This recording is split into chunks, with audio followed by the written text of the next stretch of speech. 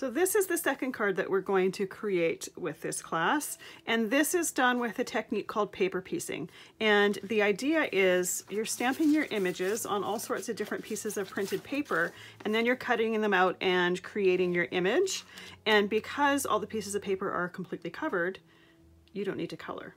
The only thing is you need to cut them all out. So if you're someone that doesn't like or that doesn't enjoy cutting things out, this may not be for you. However, all the images from here are fairly simple shapes to cut out, which is why I chose this particular design for this technique.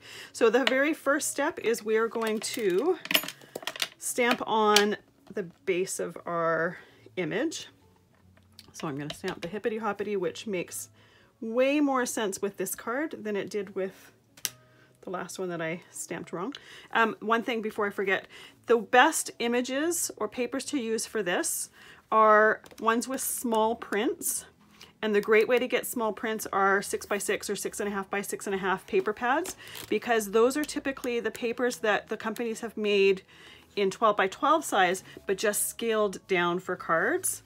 So if you have a bunch of these paper pads and you have different papers that you haven't used or whatever, go check them out. You might have some prints in here that are perfect to use for this particular technique. This pad is one that I chose simply because A, it matched the colors from that first card that or the card that I showed you we were trying to match the colors to.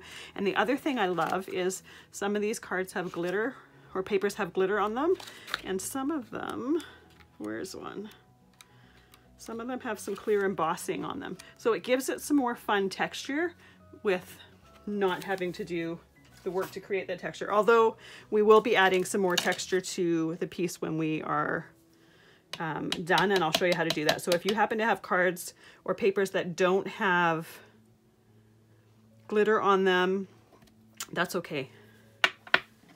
So I've got all my pieces of paper that I have chosen to use. I'm just gonna put that to the side.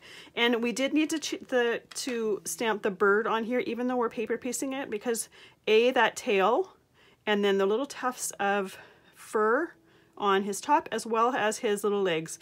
Those would be absolutely horrible to try to cut.